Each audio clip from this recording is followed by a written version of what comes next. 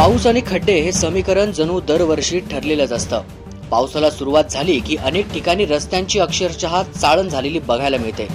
नाशिक मुंबई महामार्गाची तर 25 दिवसांपूर्वी दुरुस्ती करूनही दुरावस्था झालेली असून प्रत्येक किलोमीटर अंतरावर छोटे मोठे अर्धा ते 1 फुटाचे खड्डे नजरेस पडतायत। खास करून शिवनेरी ढाबा, घाटनदेवी मंदिर, पिंपरी फाटा, बोर टेंबे, टाके घोटी या ठिकाणी रस्त्यात खड्डे की खड्ड्यात रस्ते असा प्रश्न इथून प्रवास करणाऱ्या प्रत्येकाच्या मनात येतोय। पावसामुळे रस्ते चिखलमय झाले, यासोबतच खड्ड्यात पाणीही साचल्यानं या रस्त्यांच्या खोलीचा अंदाज येत नसल्यानं वाहनांचं देखील मोठ्या प्रमाणात नुकसान होत आहे। याशिवाय दुचाकी आणि 4 चाकी वाहनांचे रोज छोटे मोठे अपघातही या खड्ड्यांमुळे होत आहेत। रात्रीच्या वेळी तर या खड्ड्यांमधून मार्ग काढताना वाहन चालकांना तारेवरचीच कसरत करावी लागते।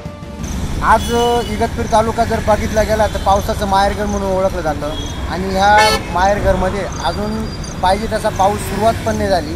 त्याच्या आधीच या मुंबई महामार्ग असेल, सिन्नर शिर्डी हायवे असेल, त्या रस्त्याला 1-1, 1.5 फुटाचे खड्डे पडलेले आहेत। आता गेल्या 2 दिवसापूर्वी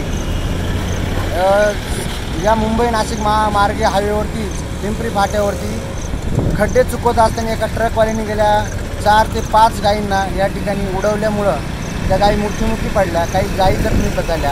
हीच घटना दुर्दैवी जर माणसाच्या संदर्भात जर घडली असती तर खूप मोठी या ठिकाणी नुकसान झाले असती। तर मी शासनाला एकच विनंती करतो की शासनाने या ठिकाणी तालुक्यातील या मुंबई महामार्ग असेल, सिन्नर शिर्डी असेल, या रस्त्यांचे खड्डे त्वरित बुजवावे, नाहीतर तालुक्यातून जन आक्रोश आंदोलन उभं राहील।